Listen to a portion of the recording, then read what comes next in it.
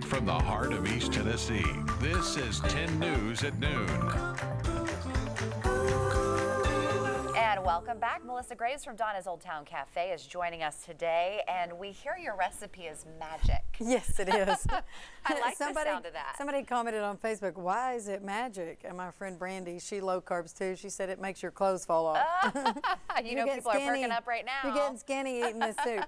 But I made about 9 gallons the other day, and in 2 shifts it was gone. And wow. I didn't tell too many people that it was my diet soup. Oh, that's the key. Yeah, so what I've got going here is I've got all this nice steam coming up on us. Smells delicious too. I've got half a cup of onion and probably half a cup to a cup of celery. Okay. You cannot mess this soup up. You can pick and choose these veggies. You don't have to put them all.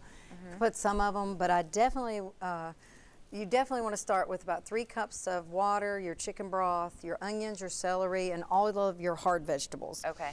And so I left some over here so we could see them. This is jicama. Have you had that? No. It's spelled J-I-C-A-M-A. Okay. And it looks like a big, huge turnip. You should have saw me cutting this thing last night. It's more like a coconut kind on the outside, but not that hard. How do you cut it? I just finally took a knife and I tried the peeler. That wasn't working. All right. I peeled it, but it's really crunchy. Okay. And it's Mexicans eat it. It's a Mexican dessert. They sprinkle sugar and cayenne pepper on it. Ooh, okay. So it's a little sweet, but it's going to be like potatoes in this soup. Okay. I also brought some turnips and some parsnips over here, which I've not ever cooked with these things, so don't be scared of them.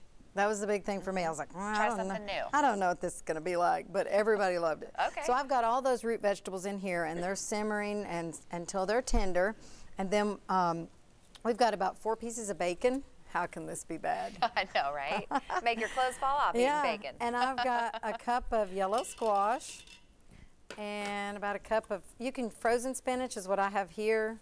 But you could use fresh. Okay.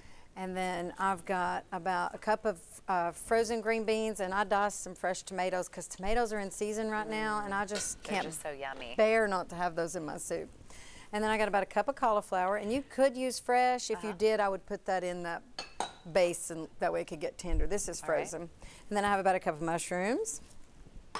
And I'm going to go ahead and add my other couple cups of water. So it was a total of 5 cups of water. Okay. Seems like most of this is prep work most of the Yeah, time. you're just going to chop these vegetables, and you could chop them and freeze, what you don't use. Okay. You could make a big pot and freeze this soup. I've got about 2 cups of chicken here. Actually, this is probably more like 3 because I really like chicken in my soup.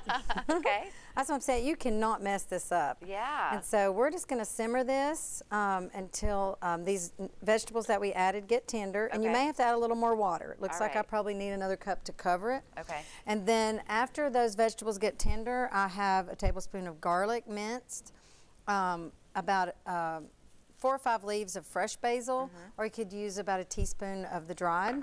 And then I added some roasted red pepper. I really like this. Is almost like an Italian type soup. Okay. And then I have a dash of cayenne, and I'm talking you would just take Give it your a shaker, little kick, okay. dash it, and then I say a pinch of black pepper. So you would just get you a pinch of black pepper and put in here, and stir it up. And then I've just served it with The a little finished cheddar product. cheese on top. Look how good that Just looks. don't look at all those green vegetables and let them scare you. This soup, it tastes like a potato chicken Italian soup. I'll put you a spoon over there if you All want to be. right, I'll try it. If you want to be really brave Yeah. and try some on You know there. what? While I'm Oh, doing this, you have a special shout out. I you'd do. like to give, right? Today is my mom and dad's anniversary. And I posted their wedding picture on our Facebook page, so you all go check that out. We and certainly will. just as cute and sweet as Happy they were back anniversary. then. And hey, that was delicious. Isn't that good? Yeah, we're going to post that on our website at Thank you. WBIR.com. Good to see you. Thanks for Thank being you. here. All right. So